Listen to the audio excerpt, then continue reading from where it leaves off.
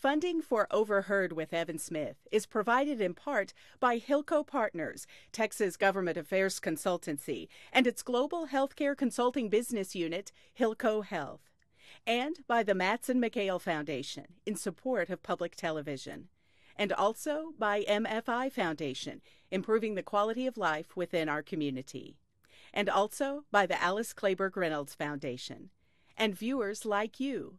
Thank you. I'm Evan Smith. This week, he's been a staff writer at The New Yorker since about the time that Richard Nixon exited the White House, establishing himself these many years as both a true master of the first-person narrative and the rare humorist who's actually funny. His fifth nonfiction book, Travels in Siberia, as sprawling and engrossing as its subject, has just been published.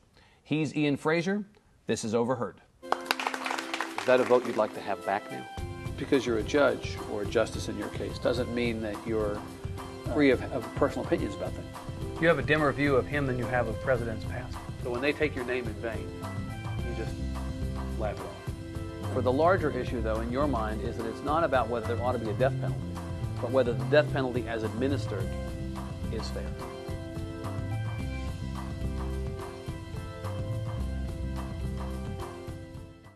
Ian Frazier, welcome. Thanks for having me. Very nice to meet you. Nice to meet you also. Why Siberia?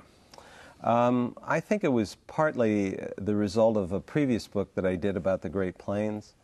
There are a lot of connections between the Great Plains and Siberia, and also I'm from Ohio, and I like to go west. People in America traditionally move west, gone to Texas, you know, GTT. People used to write on their doors of their cabins in Ohio, and they'd just be gone to Texas. Yeah. Well, I would just go west, and I just kept going. That's pretty west, actually, you know. right? I mean, why stop at the Pacific? And there's a wilderness, or something very much like a wilderness on the other side. Why not explore it? Yeah. And that also, I just have a passion for Russia, which I can't really explain. It took a long time for this book to come together. You did 16 years of research, is that right? Right. I started the book in 1993 with a trip, right after sort of it opened up in Russia. So. With an eye to doing a book, or just an no, eye to I writing just went about with. I had friends. I am friends with people who came over from Russia in the 70s and 80s, and they were going back. They had been able, finally, you know. Then by then they were American citizens by '93, and they were able to go back. And I went back with them. So I saw Siberia. I saw Russia. I was just fascinated with it. I came home. I started to learn Russian. I read all kinds of books about Russia and about Siberia. So I just became fascinated, and then worked over, you're right, 16 years. And at what point in that process, was it after the first trip, or was it further down the road that you thought, you know, there's a book in this? It was after the first trip, Yeah. and I came back. My publisher, Roger Strauss, who died some years ago, I went out to lunch with him after I'd come back, and I started talking about Siberia, and he was so excited about it. And I thought, I can get a book advance. So. Yeah, often the big motivation, right? Hey, they'll pay me some money about that. Right. Siberia has become, over the years, for people who have never been and will never go, this code word for isolation, right. or for, you know, it's we're going to make you disappear. Right. We're going to send you to Siberia. But right. people don't fully appreciate probably the nuance, the complexity of what Siberia actually is.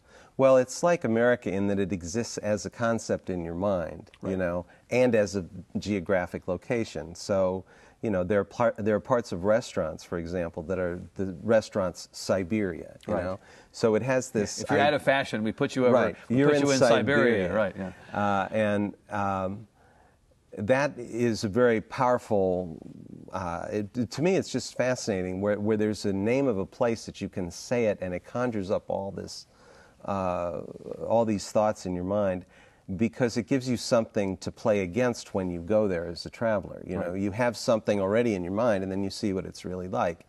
And in this case, it couldn't have been I mean, it's not a very positive connotation. No, mind, it's not. I mean, it's funny because we have the idea of the American West, and we had our Wild West. They had their Wild East. You know, they had also a kind of as we went west, they went east, and there are many parallels to the history of the American West and the history of Siberia. But Siberia, I mean, the American West is like a mirage. You're always pursuing something, but there's something very hopeful about it. It's like you're going, you're riding off into the sunset is a hopeful thing. Whereas for Russians, looking eastward is a much more, there's more ambivalence because, you know, the Mongols came out of the east. They came out of Siberia. Being sent that way by the Tsars was, you know, it was exile. Going east for them was this, you know, it could be disaster. But it's also what made Russia Russia. Before Russia expanded into Asia, it was just these sort of principalities around cities like Moscow.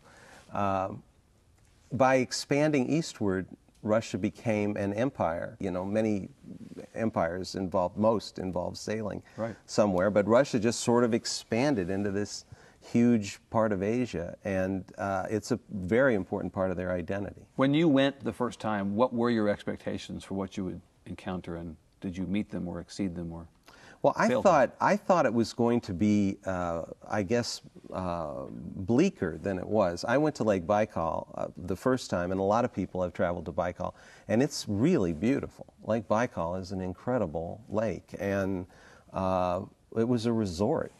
I mean, now it was not what we would think of exactly as a resort, but it was nice, and that surprised me. Well, off the bat, to think of any place in Siberia, again, given the concept in the mind's eye. Right, as Siberia. a resort. Yeah. I mean, it was a place people went to, you know, for the summer, and they would swim and they would fish. I mean, it was like going to, you know, like going to the beach, sort of. And I never quite imagined that it would be like that. Now, Lake Baikal is really cold. I don't know how people swim in it. Well, that part of the Siberian notion is probably accurate. That is accurate. Siberia is still cold. Is indeed cold. Yeah. But it's livable. Well, yeah. I think it's parts of it I would say are very tough to live in. Western Siberia is very, very swampy. Like the largest swamps in the world, and there are a lot of mosquitoes. But you know, I love to travel out west. I love horizon and huge sky, and there's plenty of that there. You know, for that, it's really beautiful. The notion of the similarities between the American West, that actually I think is something that's great. I get that right away.